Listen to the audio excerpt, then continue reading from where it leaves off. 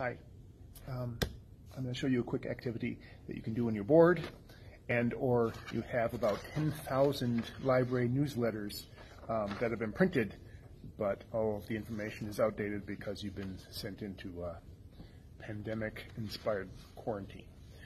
So I'm going to make an origami butterfly, and we have several hundred of them on the tree outside, if you've ever seen that.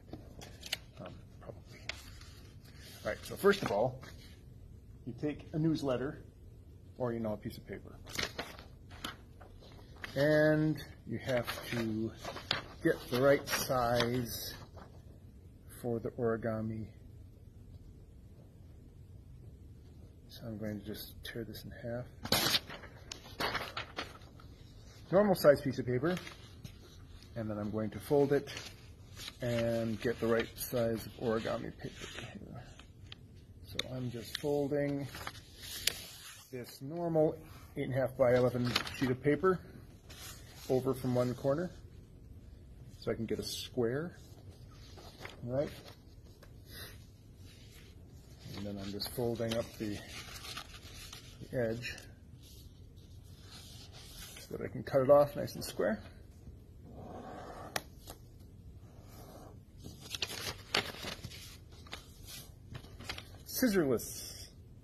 Scissorless.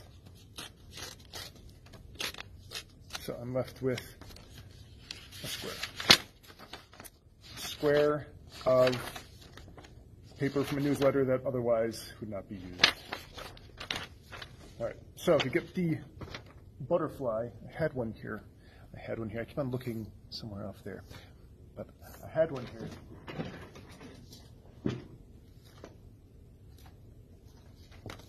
Butterfly. That's what I make. Butterfly. Just like the ones in the lobby. So first, I am going to continue what I've already started. See, this is folded in half, corner to corner. Now I have to fold it in half, corner to corner that way too. Like so.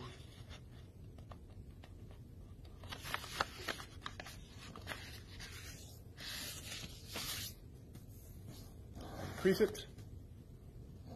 it. There we go. Nice. They're both going the same way, notice. That's important because now, after I've opened it back up again, I'm going to flip it over. And now I have to fold it in half this way, both ways. All right? So, you see, fold it in that way. Now I'm flipping it around and I'm folding it this way, like so.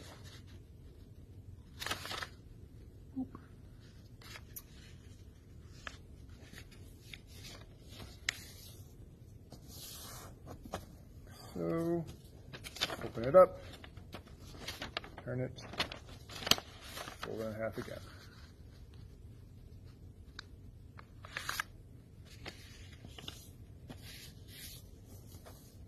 I'm sure this kind of fold preparation has a name because it's used in a lot of origami stuff. Prepared this, like so. So now I have two folds going that way, and if I flip it over, two folds, something like that. See? But it's open again. Now, I am taking this side of this fold and this fold, and I'm bringing them together. Like so. And I'm closing this up. See that? See that? I'll do it again. Bring this and this together. That, and I'm closing it up. So now I have a triangle. All right, now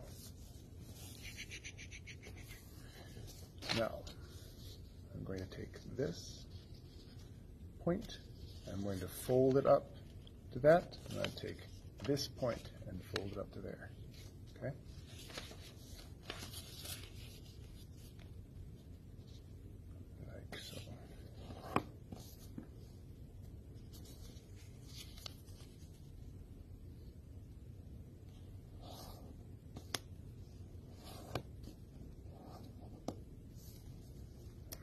with this. This is starting to look like a butterfly. Yes, sort of. All right. You notice these folds.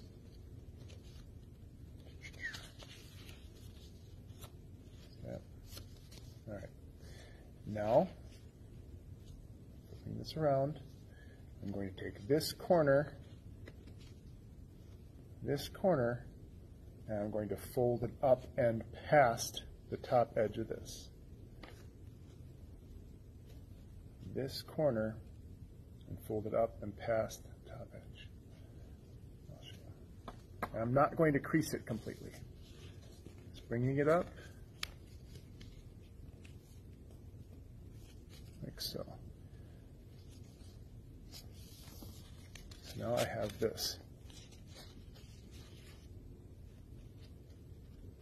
It's peeking up over the top, but I haven't completely creased with my nail this fold. That's important.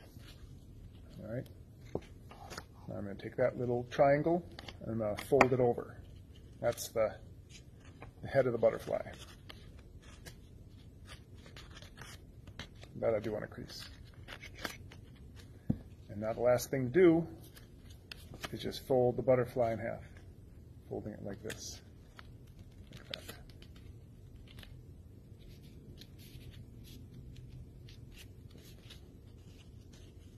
Butterfly. Butterfly. I can make the bottom of the wings just curl up a little bit.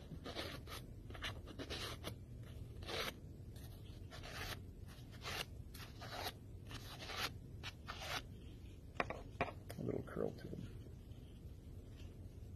I have a butterfly. And now I can do them about 900 more times. No, there's 2 per thing, isn't it? Yes, I can do it about 1,800 more times. Fun.